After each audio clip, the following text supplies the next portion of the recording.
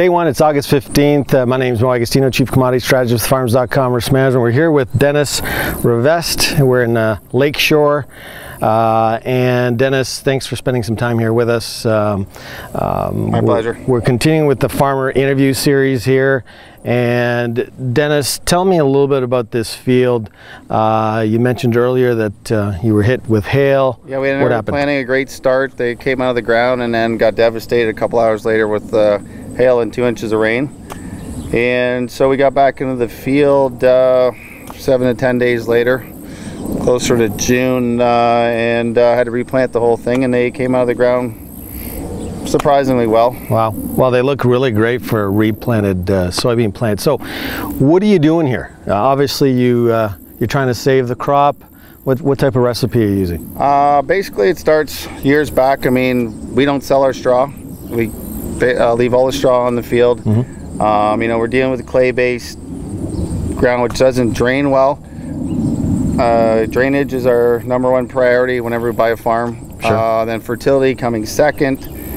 Keeping our fertility up is probably our #1. And compaction. We don't want to be out here when it's wet. We kind of take our time, spring, fall. We try not to push it. Next, you know, once you get the crop out of the ground, in our area, the whole area is lacking in manganese. They say it's 80% of the ground, but we're not going to find out which 80%. So we do 100% of our acres with manganese every year. Kind of split it up sometimes with the first glyphosate or right. Roundup. Right. Then a couple weeks later, you know, if we have to go in with just manganese, you know, so be it. There's some other micronutrients that we're putting in some years. We've played around with boron and a few other ones. Some can get a little hot depending. Then a couple weeks later, you know, fungicide has been a big plan, especially in our seed bean production with KP Plus or any kind of similar product. Trying to keep the flowers going as long as possible, especially since it seems like we're always getting into a drought right when we need it.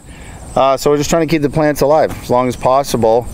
You know, and keeping them healthy to deal with any. Sure. Fungicide might not be so much mandatory, but you know, it helps with the stress, even right. in corn or beans. It seems to work out for us. Now you said that you're prone to being drier than most. Yes. Seems like you miss the rains both north between the two lakes. So I mean, right. It seems to be on one side or the other. Right. So we really can't depend on having soil moisture all the time, even though we're on clay. You know, it seems to be one extreme or the other, either too wet or too dry. We call it 2-day clay, basically. Right. So this recipe you have, the lack of moisture, what are you averaging here, typically? Last few years we've done well. We've been high 60s. Well, we've had good. some hundreds. Yeah. But not on an average, obviously. Right, right. I'm not saying a blip for 100. We've had fields, the one across the road, we had some do 115 last year.